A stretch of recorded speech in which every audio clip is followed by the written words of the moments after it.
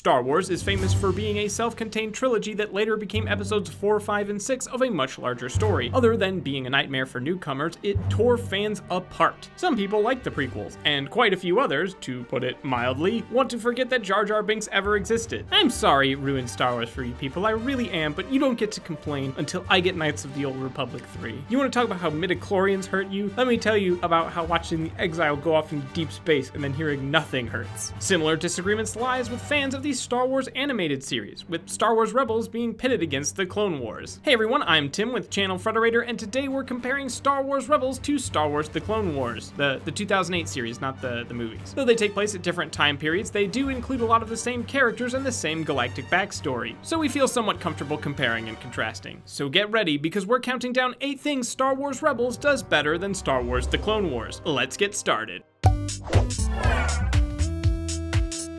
Number 8, the stakes are higher. Rebels comes between the 2 completed Star Wars trilogies, while the Clone Wars comes between episodes of the first chronological trilogy. Because of that, in the Clone Wars, we know exactly who lives, who dies, and who disappears from the story before you ever watch the first episode. Obi-Wan has to make it, because he's in episode 3 and beyond. Because it uses mostly characters from trilogy canon, they have the thickest plot armor imaginable. The crew of the Ghost, by and large, doesn't get that luxury. So yeah, we know Lando and Darth Vader make it, and the Organa family has to have some survivors, and R2 and 3PO survive, but not necessarily all in one piece. Other than that though, pretty much everyone's on the chopping block. The entire crew of the Ghost, Agent Kallus, Ahsoka, Hera's father, and all of the characters that made it out of the Clone Wars alive. Hondo Ohnaka made it out, but he isn't around in episode 4. Maybe that's because he's off trying to beat Hans Kessel Run. Maybe his luck ran out and he was summarily executed for his crimes against the Empire. Or the Rebellion could have killed him. That's another thing that totally could have happened. Sure, we know the Rebellion has to get formed and it has to win, but almost nobody in the show is guaranteed to see that victory come to pass. If Dave Filoni and his team harbor any George R.R. Martin tendencies, they'll have every opportunity to let them loose. And that makes it way more exciting to watch. Number 7, it does a better job tapping into nostalgia. Let's not pretend this one. James Earl Jones comes back to play Darth Vader in Star Wars Rebels. You can pretty much open and close it right there. I mean, not only is the character and his design iconic, he has the most iconic breathing condition of any character in fiction history. The Clone Wars had many talented voice actors, but to see people like James Earl Jones and Billy D. Williams making appearances again is just outstanding. Seriously, when's the last time we got a proper Darth Vader? He's a wonderful embodiment of the power the dark side possessed. He's so awesome that Kylo Ren is basically just his fanboy. When anyone even mentions the dark side, most people think of Darth Vader. And another point in the nostalgia's favor is how the lightsabers are done. If they look really thin and odd to you, it might be because you've seen a lot of the remastered versions. The lightsabers in Rebels are actually kind of amazing. The animators are rendering a rod that is spinning around to give the same light deflection effect that the original lightsabers had in the original trilogy. That is on a level of nostalgia very few even attempt, let alone succeed at. Number 6, it nails the Star Wars aesthetic. When you talk to Star Wars fans about the look and feel of the prequels, answers can be a bit divided. While the sequels do have their fair share of supporters, probably people who are fan of big lightsaber fights, a lot of fans find that the prequels don't have that Star Wars look to them. This extends to the Clone Wars since it's set smack dab between 2 movies. Star Wars Rebels is closer to that look a lot of Star Wars fans were looking for, as it mostly tries to use designs by Ralph McQuarrie, who did the concept art for the original Star Wars. Co-creator Simon Kinberg wanted the show to have more of a homemade look similar to the old films, and basing it on McQuarrie's paintings gave it that old school hand-drawn style. They also took some of McQuarrie's art that was never even used in the films and used it to create more storylines. That look and feel alone bring fans back to the films they first fell in love with, and it helps create that feeling when we're watching that, oh yeah, this is Star Wars. McQuarrie's artwork was loved by fans, so seeing it used in Rebels feels a lot like coming home. Number 5, the morality is a lot more complex. The story is more desperate and exciting. In Rebels, we see a world where the Jedi and dark side start to mix. Ezra wants to use the powers of the dark side for good. In the Clone Wars, the Jedi were still an established organization with a mission of combating the dark side. Kanan and Ezra don't have people to guide them. They have to figure out how to navigate the light and dark on their own, and neither of them has complete Jedi training that would help them make those decisions. And to make matters worse, as far as they know, if they die, then the light side the Jedi wield would be snuffed out for good. Ezra wants to use the powers of the dark side for good because, frankly, the forces of good are at the end of their rope, scattered, disorganized, and unable to communicate, and they're used to scraping for whatever they can get. So when Sith knowledge presents itself, it's not just a question of good and evil, but survival. And their survival is constantly called into question. The Clone Wars tapped into good and evil mingling as well, but it was at a higher, more abstract level. We were looking at things like political corruption and intrigue. Characters were worried about their positions, but they were never quite on the brink like they are in Rebels. In Game of Thrones terms, Clone Wars is the action at King's Landing, and Rebels is the action beyond the wall. Both are important to the show, and both are neat, but for raw excitement, you're not gonna beat the action beyond the wall. Number 4, Rebels takes place in a more interesting time period. There's a period of time between each movie that goes untold. In the past, other media served to fill these gaps, such as comic books, video games, and novels. In the Clone Wars, the story is set before the Jedi are betrayed and killed off. The Clone Wars is set before Order 66 from Episode 3, Revenge of the Sith. Everything's set in stone. Star Wars Rebels takes place between 2 trilogies. It's a time period filled with unknown adventures just waiting to be explored. And it's a time period that's canon just got wiped clean. There are very few places that are as blank in the Star Wars world. So while we can probably guess the main beats that are going to happen in Rebels, there's so much more we don't know. There's so many more characters we can be introduced to. The Clone Wars takes place in a roughly 3-year period between Attack of the Clones and Revenge of the Sith. But the span of time in Rebels is a lot closer to 18 or 19 years. And Rebels is zooming us in on one of the coolest ideas that would have to happen in that time, the beginning of the Rebel Alliance. There's so much that's iconic and exciting about the Rebel Alliance that we're getting to see the origin of in just little ways, like the Rebel symbol being a phoenix. That was something I didn't know and is super cool. And while you could probably have speculated it, we get to see in action that the rebellion was several rebel cells on different planets joining together and finally fighting the Empire as one unified force, which is frankly way more exciting than just thinking, oh yeah, there's a Rebel Alliance at the beginning of Episode 4. It almost goes back and retroactively makes Episode 4 more exciting because it puts into context the effort and sacrifice that went into making a Rebel Alliance in the first place. Number 3, a new animation style. The style of animation in Star Wars Rebels looks a lot smoother than the animation in Star Wars The Clone Wars, though actually the animation in Star Wars The Clone Wars evolved a lot over its run. Part of the problem comes from budget, and the other part comes from learning how you want to develop your own style. Budget is largely solved by having Disney acquired Star Wars, and all the lessons learned from The Clone Wars still carry over into Star Wars Rebels, so it has the benefit of more money and more experience behind it. And that makes for animation that just looks and feels a lot smoother, and that just brings the animation of Star Wars to a new level. Also, something that's really neat to see is a lot of the action shots are pushed in a lot more to be a lot more intimate in how they focus on combat because we're not dealing with large-scale battles anymore. Number 2, it puts more focus on common people. Star Wars Rebels shows us that not only do Jedi save the universe, but common people do as well. After Order 66, most of the Jedi are exterminated. This leaves the Rebels to fight against the Empire without much in the way of a Force arsenal. Even though the odds are stacked against them, the Rebels still fight. Each character has their own unique reason for fighting against the Empire. A majority of Star Wars fans dream about becoming a Jedi, but defeating the Empire came off the hard work of a lot of unlikely normal people. In The Ghost alone, we have a broken droid, an ex-soldier, the last Padawan, a Force-sensitive boy who looks suspiciously like Aladdin, a graffiti artist, and an ace pilot who all come together in a beat-up cargo ship that they strap some guns to. And somehow they prove themselves against the Empire. Star Wars Rebels proves that you don't need a lot of midichlorians to be a hero. Number 1, Star Wars Rebels has its own special place in Star Wars canon. A lot of these things that make Star Wars Rebels better than the Clone Wars is that it's much more independent from the movie franchise as a whole. While the Clone Wars struggled to adhere to canon structures between Episode 2 and 3, Rebels played with the freedom of having a story based in a time of complete uncertainty. In the Clone Wars, we saw the normal constructions of Jedi Masters and their Padawans and the state of the Republic, and we're familiar with those. What we haven't seen is the survivors who were left to endure Order 66, or how the Rebel Alliance came from a grassroots movement. Star Wars Rebels became its own series with its own unique character. Rebels has done a much better job of having its own unique identity in this greater Star Wars canon. Ezra and the Ghost have earned their place. The Clone Wars did a great job of taking the prequels and adding more context to them, but Ezra and the crew of the Ghost earned their own place in the canon on their own merit, and that's something that the team who made Rebels, which is the team that made the Clone Wars too, should be immensely proud of.